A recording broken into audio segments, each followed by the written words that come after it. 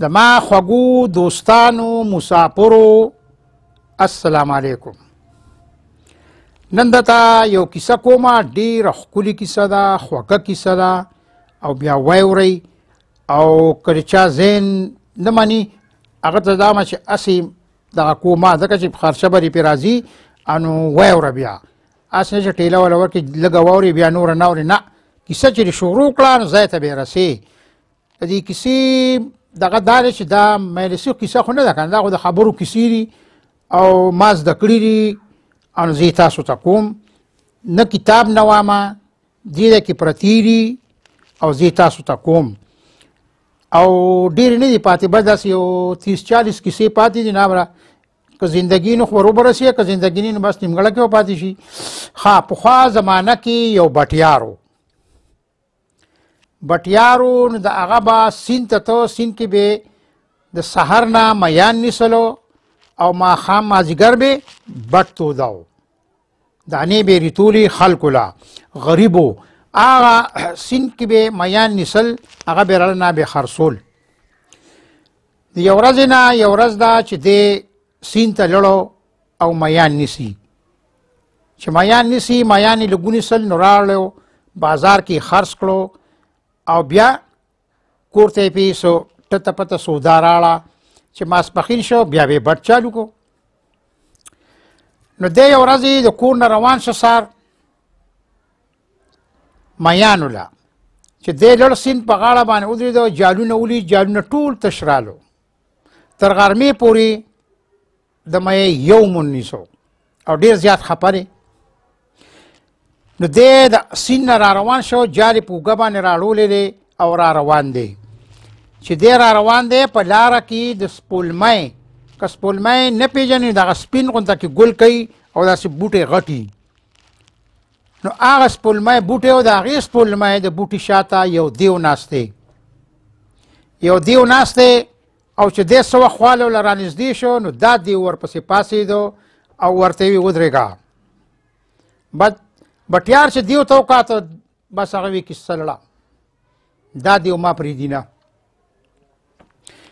دیو ورته وی ما خواته راشه.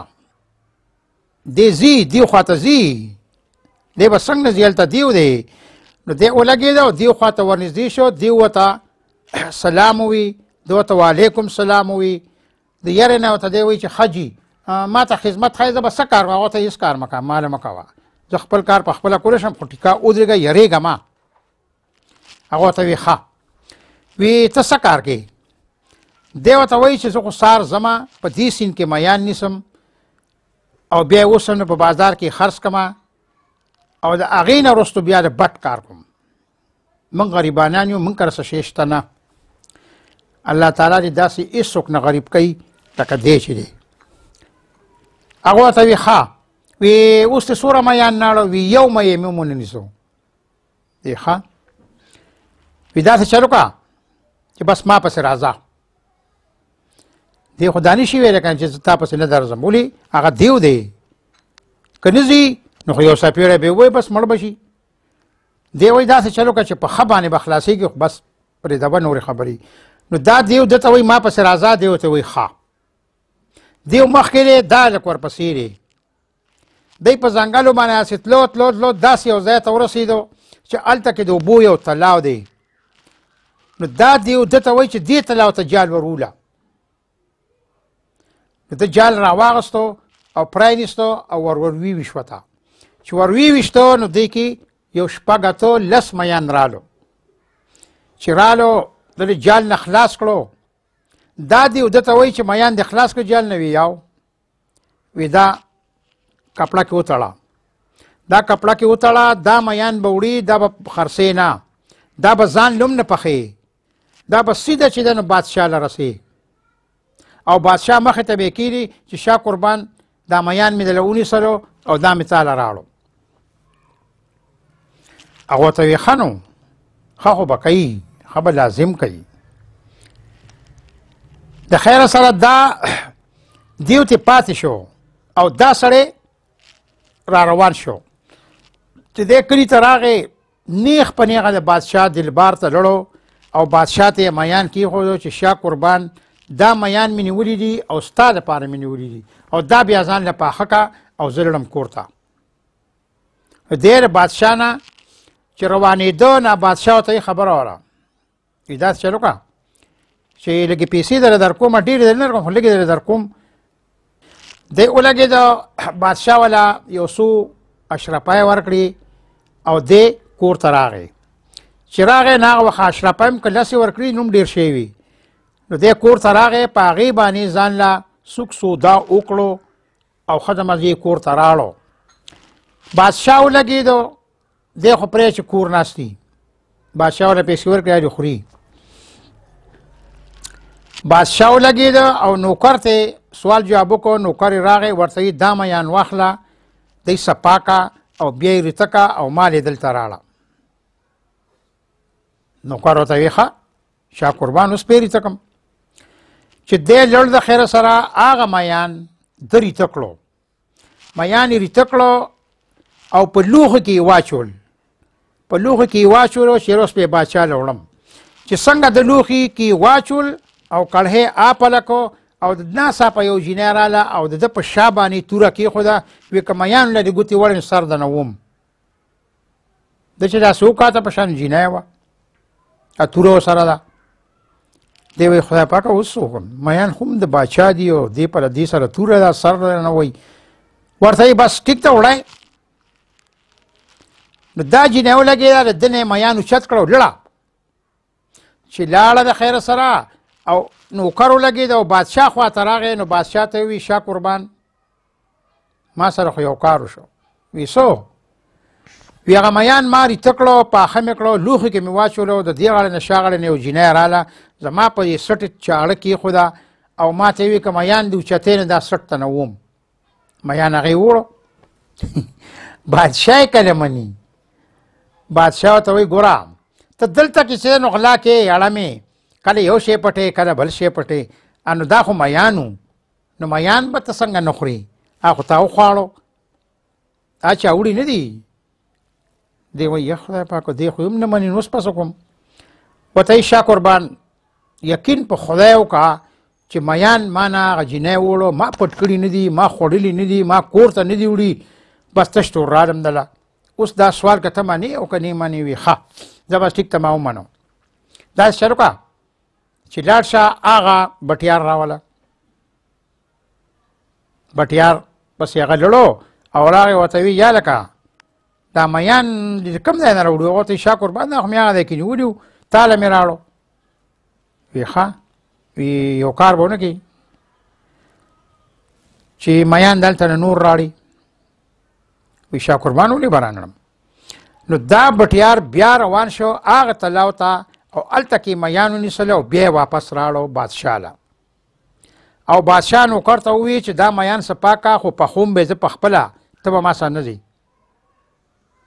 نو دی ولګېدو میان ده صفا کړو او ده ته کېښودو شاه قربان مثاله مې ورله ورکړه میان صفا شو. اوس ته څه کوې؟ ورته یې وي داسې چل دی چې بس ته ځه او ما دغه دروازه کلاو کړه کچن چې زه ورته لږ شم هغه ته یې شاه قربان لړم دروازه ته کلاومه ته ما پسې راځه. بعد دی مخکې لړو بادشاه ورپسې دی هغه ته کمره کلاو کړه او ښه د مزې چې دی نو دی بادشاه پکې کېناست. چې کېناستو میان اوس بادشاه پخپله پخی ځان له. بادشاه چې میان څه اختیار کړو او په جال باندې راواغستو او په لوښي کې یې واچول نو د وروستو نه آګ کې جینۍ د باچا په سټ باندې چاړه کېښوده ورته ویې که میان له دې ګوتې وړم سټ ته نه لاړ. دقه ځای هغه وویل چې اوهو دا نوکر مې دروغ نه وویلي دا خو رښتیا دي. بعد باچا ته هم پاڅېده او لوښی هغې اوچت کړ لړه. واپس چې دی نو بادشاه راغی.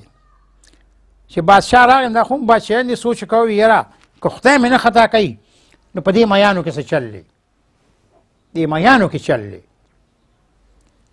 دی ولګېدو دې نوکر ته یې ویل چې لاړ شه او بټیار راوله. نوکر بیا لړو بټیار یې راوستو ورته یې وي دا میان ته چې کوم ځای نه راړې که نه هلته ما بوځه. هغه ته یې راځه شاه قربان چې ځو. نو دا بټیار مخکې باچا ورپسې په ځنګلو باندې سر دی هغه تلاو خواته یې ورسوه چې په کوم تلاو کې دی میان نیسي. وي شاه قربان دا میان زه په دې تلاو کې نیسم. وي ښه دی دواړه ولاړ دي په هغه ځای باندې. اوس خو سره بادشاه دی، سیل به کوي، ګرځي به ځنګل کې. دی ورته وایي چې میان به بیا ونیسو چې واپسۍ کې ځو، خو راځه داسې به لږ چکر ولګو. چې دی د هغه تلاو نه اپله شوي دي، نو د دی یو محل په نظر راغی. چې محل په نظر راغی نو دا بادشاه دی بټیار ته وایي چې داسې چل وکړه چې زه به ځمه دکه محل ته او دغه علاقه ګورمه، زه بیا درځمه ته ځه. نو دا بټیار یې د ځان نه را رسخت کړو. دا بادشاه چې کوم دی نو هغې بادشاهۍ ته ور ولاړ. بادشاهي وایي محل یو نو، ډېره لویه بادشاهي وه. دې بادشاهۍ ته ورسېدو. په بادشاهۍ کې ګرځي او ټول سنگ مرمر دي. یو دیوال پکې داسې نشته چې ګنې سیمټ ښکاري، نه لاندې باندې سنگ مرمر دي او دی پکې ګرځي او د انسان پکې اډو درک نشته، بس دی پکې خوشه پوشه ګرځي یوازې. دی وایي یا خدایه پاکه داسې دي، دې محل ته وګوره، بیا دې دیوالونو سره دا څیزونه چې خدای خبر شه دا څه شی نښتې دا خو ټول سره دي، سپین دي، پیتل دي، داسې دي. دی په دې سوچ کې په هغې ښار کې ګرځي، انسان پکې ګوره نشته، خوشه دی او ښکلی دوره چې دوره ښکلی بل نو. دی ولګېده او د ښځه ماضي چې دی نو په تاخانې ته کته ورکوش شو. چې تاخانې ته ورکوش شو په هغې کې ګرځي را ګرځي چې ویې کاته یا خدای پاکه دا چا جوړ کړی دی، که دا دی د اسمان نه را کوز کړی دی او دا څنګه شی دا و دا خو ټول پړکېږي. بس دی ګرځي پکې خوشې یوازې خبرې هم چا سره نشي کولی. چې ورته وایي چېرې دا به څه نه جوړي، دا چا جوړ کړی به دا به څنګه، بس خو ګرځي پکې. صاحبه دی پکې ګرځېده. ناڅاپه یو کمره ده چې هغې کمرې ته دی دننه لاړ. چې کمرې ته دننه لاړ نو په هغې کمره کې یو کس دی چا پروت دی، مړ نه دی، ژوندی دی. یو بل باندې سلامونه واچول، سلامونه یې واغستو، دواړه کېناستو، ناستي ګپ لګوي. بادشاه ورته وایي چې داسې چل دی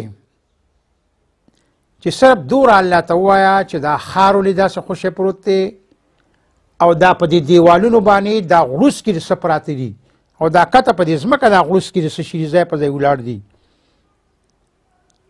هغه کس چې کوم دننه پروت دی نو هغه ورته وایي شاه قربان چې ته ارسي خو زه ګوره د بادشاه زوی یم، زه د بادشاه زوی یم، د پلاني بادشاه زوی یم او اوس دا کیسه واوره چې دا بادشاهي ولې داسې خوشې پرته ده او دا د دیوالونو سره دا نښتې څه دي او دا په ځمکه باندې د دیوالونو اړخ کې څه ولاړ دي او دا ته چې کته کته واړه واړه غړوس کې وینې نو چې داسې دي، دا ټول یې تا ولیدل وي او دا ټول ما ولیدل خو ما ته دې الوایي دا څه شی دی. هغه ورته وایي شاه قربان غوږ شه، زما د پلار دا بادشاهي وه، زما د پلار دا بادشاهي وه د خیر سره او ما ته پلار یو ورځ ووایي چې بچې کویدن واده درله کوم. نو ما خو ته ویلی نه شو چې ما له وکړه، خو بس پلار مې وایي چې واده درله کومه. نو ما وایي ښه صیبه ما له پلار واده وکړو، د هغې جینۍ سرداره او سردار یې نوم و سردار بیګم. سردار بیګم د هغې جینۍ نوم وکړه چې ما له بیا د ما نه هیر شي نو سردار بیګم یې نوم و. یاد یې ساتئ او دې لپاره یاد ساتئ. ګوره که بغیر موبایل او تاسو بیا چاته دا کیسه کوئ نو داسې به وایئ. یو خبر دا کوم ګوره چې زده کوئ یې ما له ګوره زه ګوره سړی نه ستړی کوم، اګن یاره زه پې تاسو نه پیسې اخلم مړه پرېږده که هر څه کوي. نه ښه په کلار یې اورئ، غوږ وتږدئ، سوچ ورته کوئ، بغیر سوچ یې مه اورئ. نو دا لږ ورته وایي چې ما له پلار واده وکړو سردار بیګم سره. وخت تېرېده، کور ته به اتلم راتلم، بادشاهي چې کومه ده نو هغه چلېده. زما پلار باچا و، زه د بادشاه زوی یم، دقه یو بل نو، نه زما خور وه نه زما رور و. بادشاهي زما پلار بس چلوله، دا ما له ښځه هغه وکړه. محله که بس په دې کې اوسئ. وخت داسې تېرېدو یو ورځ چې دی نو زه په دې محل کې کته ملاستومه او دا سویلی چې کوم دی نو دا به راتلی، ماله به هم راتلی، خو زه به تا ته قسم وخورم که چېرې یوې سویلی له ما ګوتې قدرې هم وروړي. داسې وخت به مې ورسره تېرو، ما سره به یې ګپ شپ لګو، زما ښځې سره به یې ګپ شپ لګو. نو دا سویلی یو ورځ راغلي دی، زه ودیم، زه ودیمه، دی ګپ له راغلي دي خو زه ودیم. نو دی ولګېدې، دی زما نه چاپېره کېناستې او خپلو کې خبرې کوي. نو دی په خبرو باندې زه د خوب نه ولټېدم. نو ورګه ما غوږ کېښود چې دا جینکۍ څه وایي. نو دې جینکو کې یوه جینۍ وه چې هغې وویل چې ده ته وګورئ دې ځوان ته چې دا که موده دی، دا څومره ښکلی ځوان دی او د ده سردار بیګمه د ده ښځه ده. نو دا د ده ښځه نه ده. ده ورته غوږ کېښود چې ورګه دا څه وایي. د دې جینۍ یو دیو سره دوستانه ده. نو دی براهنام د هغې خاوند دی، باقي ټول لینډ دینې چې کوم دی نو هغه هغه سره دی. ده خو واورېدو. جینکۍ ولګېدې، ناستې دي ګپ شپ لګوي. دې کې دی راپاڅېدو چې راپاڅېدو، خیر علی په خیر علی، خدای دې وبخښه، دا وشو. او ده په ذهن کې دا خبره راغله چې هو داسې دي، دا دې جینۍ څه ووایي. صاحب دا جینکۍ چې کوم دي نو دا خو خپلو کورونو ته لړي او خپله جینۍ چې کومه ده نو هغه څه وخت پس راله کور ته. چې کور ته راله او دی ښځه مازې ګپ شپ لګوي، دی ورته دا خبر نه کوي چې دغه جینۍ کو دلته دا خبر وکړه، دا ورته نه کوي، خو بس خپل ټایم پاس کوي او ناست یې ګرځي را ګرځي، هاي هوی دي چې یاره ښځه مې دا. خو باقي هر څه په دې ځای کې پراته دي، په دې سینه کې. نو هغه ولګېدو. یو ورځ نه یو ورځ ده چې دې جینۍ دې خاوند ته ووایي چې زه چکر لګوم نو بیا به راځم. هغه ورته وایي ښه چکر ولګو، که ورځ تېرې که شپه تېرې که دوه تېرې، خو بس ځه چکر مه کرون بیا راځه. بس دا جینۍ چې ده نو دا له ده خوا نه جدا شوه، د ځان په سنبالي شوه، ځان ډېر ښکلی سنبال کو. که چېرې تاسو لیدلی نو تاسو به وایي چې موږ یې کور ته بیایو، خو موږ تاسو له خدای پاک دا معلومونه نه راکوي، خدای پاک دې داسې راکوي هم نه. نو هغه ولګېده د دې ځای نه دا جینۍ روانه شوه او دا لږ چې دی نو دی ورپسې پاڅېد. چې دننه لړو نو دوی غشي راواغستو، یوې لینده راواغسته، یوې ځان سره چاړه راواغسته او دې ښځې پسې وروسته ولګېد. چې ولګېدو داسې یو ځای ته ورسېدو چې هلته کې یو میدان دی، چمن دی، ډېر ښکلی دی او دا جینۍ هغې چمن ته لړه او په هغې چمن کې هغه دیو ناست دی. بس چې دی ناست دی یو بل سره تر غاړه شو، ګړې بړې و په خیره و خدای دې وبخښه څنګه چې کېنه کېناسته، های هوی دي او دا لږ ورته سمن وروستو ناست دی. نو چې د یو سړي جینۍ بل ځان سره راجوخ کړي نو هغه باندې هم څه تېرېږي که نه، څه پې تېرېږي چې داسې دي. نو ده وویل خدایه پاکه یا الله ته زما پرده وساتې او دا هر څه تا ته ښکاري، دا ما دې چل نه وه کړي، دا ما دې کړه چې دیو ما سره مینه محبت یې، موږ به یو ځای وخت تېرو، دا به مې ښځه یي زه به یې خاوند یم، خو داسې دا خو نن د بل په غېږ کې پرته ده. صاحبه دی ولګېد او هغه غشې او راواغستو هغه لیندو. نو دا دیو چې کوم دی دا جینۍ ملاسته ده، دا دیو ناست دی، دا ملاسته ولې مزل یې کړی دی او دا دیو ورته ناست دی، دی ګپ لګوي او دی ولګېد او دلته نه غشې سیده کو او ورویویشت ورپسې. چې څنګه یې ورویشتو دیو په دې ځای باندې ولګېدو، دیو روغ ورته قسم لاس. جینۍ چې ورته وکړه د جینۍ په ځان نه کېښودي چې وا دا څه وشو، دا غشې د کوم ځای نه راغی. د بل غشې راواغستو په لینده کې کېښود او دې ښځې پسې ورویشت. چې ورویشتو نو دا انډره بچ شوه، دا بچ شوه. چې بچ شوه نو بل غشې خو د سره نه. دا جینۍ ولګېده، دې پړه کې وویل چې یاره دا سړی خطرناک راته ښکاري، خو داسې چل وکړه چې دی په جادو کې بند کا او دا باچایي ولم ټوله په جادو کې بند کا چې په دې باچایۍ کې څوک نی. نو دا جینۍ ولګېده ټوله بادشاهي چې کوم انسانانو په جادو کې بند، که خرې ګډې بیزې مرغۍ هر شی چې دی نو په جادو کې دې ښځې بند کو سره د خاونه. دا خاون هم چې دی نو په جادو کې بند کو، دی بار نشي راوتی، په دقه ځای باندې بس صرف ناست دی او خبرې کوي او دا ول ډوډۍ اوسې وخوري، بیا د هلته نه دا راوځي هغې محل ته ځي، په هغې محل کې دا ناستی. دا کیسه څوک کوي؟ دا کیسه ده په کمره کې چې پروت دی دا دې بادشاه ته کوي. ګورئ جو غوږ ورته کېدی. نو دا هلک ده ته وایي چې زما دا ښځه ولګېده او دا بادشاهي ټوله په جادو کې بند کړه. دا ته چې څه وینې دي دیوالونو سره دا چا سره مرغین ختي دي، څوک چې دنه په پوړی ولاړو دا کلته پاتې شوی دی، په دې حساب باندې دا ټول په جادو کې بند دي. ورته وایي ښه. او جینۍ وی جینۍ اکه محل دی هغې ته ځي راځي، پته نه دا اوس ته دلته ما سره ناسته کوم ده راله نه ده راغلې، به اکه محل ته راځي هغې محل نه ځي چې ته لس شله دې پس ما خوا ته راشي ګینې نه راځي. ښار ته وګوره ښار څنګه خاموشه دی، څوک پکې شته نه.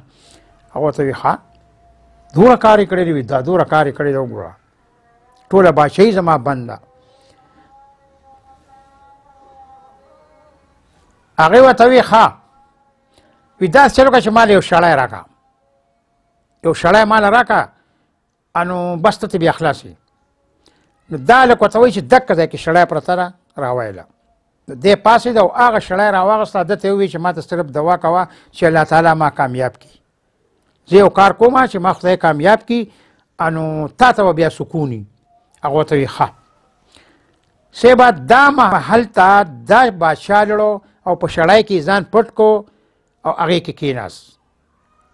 څه وخت پس چې دی نو هغه جینۍ راله دقې محل ته، چې څنګه را دننه شو نو دی په شړی کې پټ ناست دی. دا ورته وایي څوک یې؟ دی ورته جواب ورکوي چې زه ستا هغه دوست یم، په غشي چې لګېدلی وم نو هغه یم، هغه راغلی یم. هغه ورته مخ رڼا کوو که نه؟ نه نه مخ چېرته رڼا کوم، داسې چل دی چې دا ما هر څه ولیدو او دا په ما باندې تېر شو، ته خو نه خبر، ته خو ژوندی یې، زه خو مړم، خو بیا رالمه دې دنیا ته. دا مهرباني وکړه چې د دې ځای نه ورشه، خاوند چې دی نو هغه تا په جادو کې بند کړی دی، بادشاهي یې ټوله په جادو کې بند کړې ده. نو مهرباني وکړئ دا خلک خلاص کا، چې تا خلاص کړي دې محل ته راځه، دا به دې محل کې به زه یم یو به پکې تی، بس دې ته به هېڅ څوک بیا نه راځي که خیر. بس دا جینۍ ولګېده ورته وایي ښه خو مینه وه په هغه که نه، نو چې مړی ژوندي کېږي دا خو څه کوي، دا خو پلار هم سیند ته غورځوي، ولې دوست راځي که نه.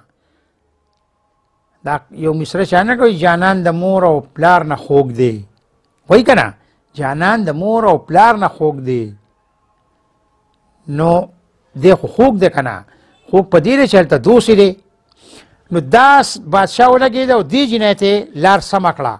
دی ورته ووایي چې ښه بس ته چې که زه وم او که دې دی کینې پاتې کېږي هم او زه لاړم د خیره سره ډومبی به خاوند ازاد وم او بیا چې کوم دی بیا بادشاهۍ باندې به شوب کوم، دا به ښه د مزې ښاري. هغه ته یې بس ورځه. دا جینۍ ولګېده او د هلته نه را روانه شوه او نیغه خاوند خواته لړه، په خاوند باندې شوب کړو، خاوند یې راپاسېد، چاپېره ګوري را ګوري، اوهوی دا څنګه چلو شو. بس هغې ورته وایي ما ته وګوره زه ستا هغه ښځه یم. هغه ورته وایي پېژنم دی چې زما ښځه یې، خو ما خواله خو نه راتلې که نه. اوس به دله راځم او ښه د مزې داسې چل دی چې زه بار وځم او بادشاهي دله دموم او خدای پاک په خیر کړي.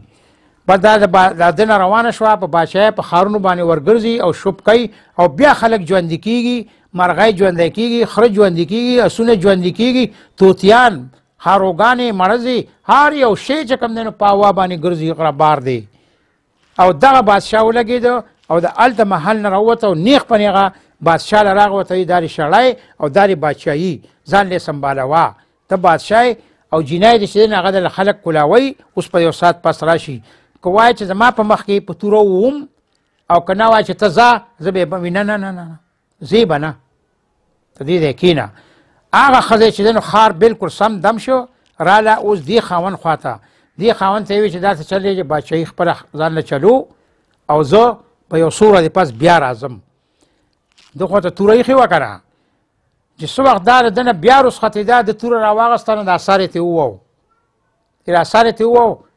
جینۍ ډډه مړه شوه، بادشاه راپاڅېده او ده ته یې ووایي ښه زنده باد، خدای دې وبخه، انشاءالله چې دا نیکي زما نه کېده او ما د سره وکړه. هغه ورته وایي زما نه به ځې نه، زما نه به ځې نه، زه ستا زوی یم، ته مې پلار یې، زه په دې بادشاهۍ کې به ځې. وایي څه؟ هغه ورته وایي نه دا بادشاهي ده چې چې کوم ځای ځان له واده کوې هلته ځان له واده وکړه خدای پاک به درله بچي درکړي او ښه د مدې چې نو خپل ژوند تېروه او زما خپله بادشاهي شتې نو ځم واپس نو دا بادشاه د هغه نه را روان شو هغه ولې اجازت ورکړو ډېر 2-3 میاشتې ځان سره ایثار کړی نو هغه په دوم دام باندې را رخصت کو او ښه د مدې خپل کور ته راورسېد نو کیسه مې راته ورسوله الله تعالی هم څه کومه دا ابرار حسین د نبي کلي هغه ته سلام وامه پس د سلام نه ورته وامه چې الله تعالی دې ښه ساته خدای دې اسمه کوه که زمونږ د کور څه خدمت وي په صحابی کې ما ته وایه که زه نشم کولی په بل چا بدله کوم که په هغې نشم که بل چا ته به وایم تاله به هغه کار برابروم الله یې برابروي بیا زه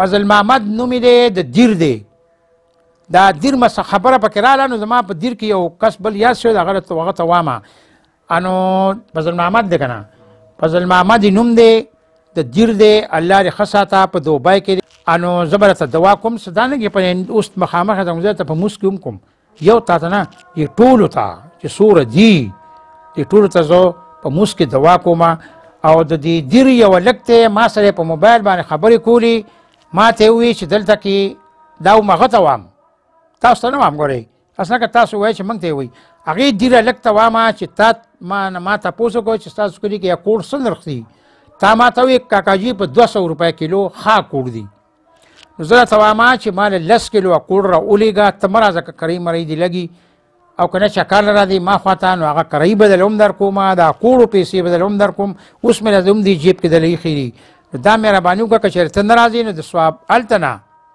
د دیر نه ګاډي راځي سوابی ته ګاډي والې ورکړه لوټ د 100 روپو لوټ ولې زما طرف نه ورکړه زما نمبر وله ورکړه چې سوابی اډې ته راورسي ما ته به رینګ وکړي زه به ورپسې ډېر شم ښه زما دې کوړ به راوالم خو ما سره دا 3-5 به ګوره نه جنګ وي ځکه ما سره په دوره وخت کې 3-5 نه جنګ وي کیسه راته کوم پیسې دنه نه غواړم چې ما نه دې یو پاو شی راړن انشاءالله چې زه به دله پیسې در کوم هله به یې د سوابی نه رخصتوم هسې به یې نه رخصتوم ګینې چې بس دا راړه نو راړو نه دا کار نه کوم الله تعالی هم ښه ساته یو بله لږ ته هغه ما ته رینګ وکړو چې کاکاجي ته ما ته د چلغوزی ویلي دي چې زما چلغوزي خوښوي نو آیا ته د سوات دی او که د هر ځای کې چې نو دا ته چل او که دوبی کې زه به درته چل وښیم تا له خو چل نه درځي نو دا ته چل به وکړي چې کیلو چلغوزي به واخلي ښه د مزې به د سوابی د دنیا راځي سوابی ته د دوبی نه ورې کوله ته وایه دا مکمل شاله ورکړ وړه چلغوزي به راورسي دا دومره ګران کار نه دی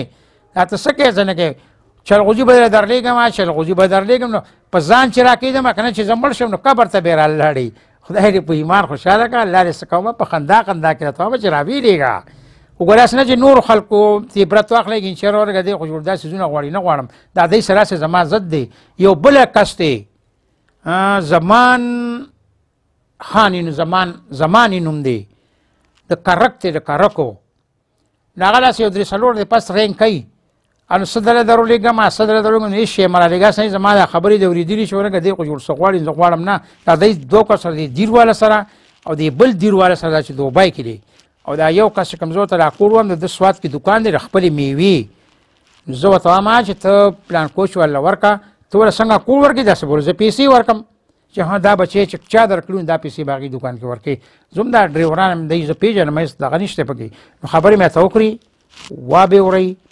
او خوږې دي ترخې نه دي نو الله هم څه کومه الله هم ښه ساته ټولو ته دا مخکې نه زه تاسو ته وایم چې خپل مور او د خپل پلار دوره خاطر وکړئ دوره چې توبه مې د خدای توبه چې دوره لو چا کړې نی بس که تاسو جنت ته لا نړئ که نه انو خیر ده که زه خو بس دا نه چې دې دنیا کې به وخت تېر کړم قیامت ورځ به نیم هلته به زه هم یم بیا ما ته ووایه د دې وس به تاسو له الله تعالی درکوي توبه وباسئ بیګا زمونږ په کلي کې یو کس کچ کو کچي دی کچونه کوي خلکو له هغه تر ماښامه کچ وکړه کور ته راغی ماسخوتن موزې وکړه کور ته هغې ته یې ماله شی پخه کوي هغې وله شی پخوله چې شی وله دننه نه مړو داسې ژوند دی وګوره ورته اوس ما جنازه وکړه او زه رالمه هغه دومره ښکلی لکو ما ولیدو اټاټیک ورته وشه مړ شه اوس به ورسره څه کوي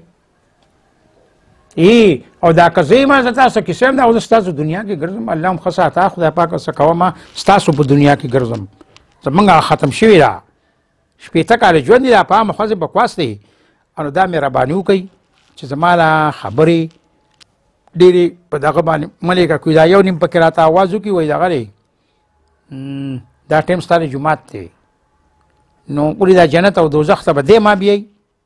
نه ما به الله ما بیایي. زما دا امید دی د الله نه چې یو مې د الله نه 40 کاله زندګي د شپېتو نه په هغه مه غوښتې ده چې خدای پاکه یا الله ته ډېر لوی دا ورکول نه ورکول دا ستا کار دی. نو ما له 40 کاله دې شپېتو سره که زه سلو ته ورسم دا ما د الله تعالی نه غوښتي دي کیدای شي راکړي نو چې راکړي دي دا تاسو ته پکې څه لږ ډېر ووایم بیا دا کیسې چې خلاص دي چې نو بس بېګو موږ څه موټ پې خرڅ کړي دي په موږ خرڅ کړي چې موږ له به څوک مرای ته پایي واچي یا به تاسو ته واچي چې مې ګورئ نو انشاءالله چې سلو پورې دا کیسې به درته کوم او تاسو به اورئ او بیا به پس د هغې زما چوټي نو اوس تاسو ته پته وي ما ته نشته پته چې ما څومره کیسې وکړي نو دا بیا ښه د مزې وګورئ دا کیسه ډېره ښکلې کیسه ده او خبرې مې پکې غونډه ته ډېرې وکړې نو خفه کېږئ ما ټایم به درله ضایع کړم خو زما خبرې ترخې نه خوږې دي دا بیا وګورئ اوس ټایم د مونځ دی زه مونځ لدمه مازدیګر دا 4 بجې څه کم په 4 باندې مونځ دی او د خیر سره ټایم څه دی ټایم بس 3:30 دی پاو وخت پاتې دی نو مهرباني وکئ زما د خبرې او دا کیسه بیا واورئ. السلام علیکم.